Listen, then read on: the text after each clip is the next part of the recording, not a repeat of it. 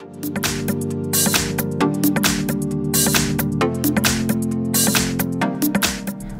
to the informative XIAOMI Poco F4 GT, and I'll show you how to connect the Wi-Fi at this device.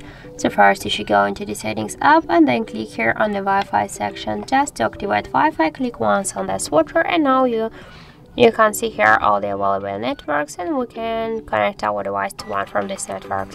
For example, I'll go with the first one. Here you can enter the password, and to see to have no some mistakes, you should just click here once on this icon. So as you can see, that's so simple. Now just I'll enter the password out of screen. After that, just tap here to connect, wait a second, and now you can see that we just successfully connected to this network. By the same way, we can select one more network, and after that just switch between them if you want. Also, we have here the additional settings. We can just test the network, we can manage saved network, so we can delete the passwords here if you want.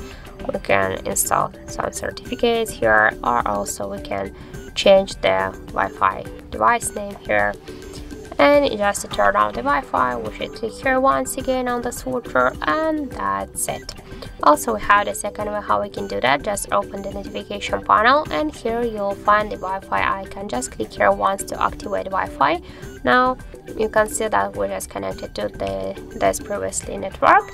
And after that, just if you wanna if you don't connect to the network, you should hold for a while this icon, and you will launch the same Wi-Fi settings. And by the same way, just you can select the network and enter the password, and then click to connect here.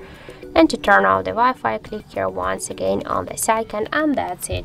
So thank you for watching, and if you find this video helpful, don't forget to leave a like, comment, and to subscribe our channel.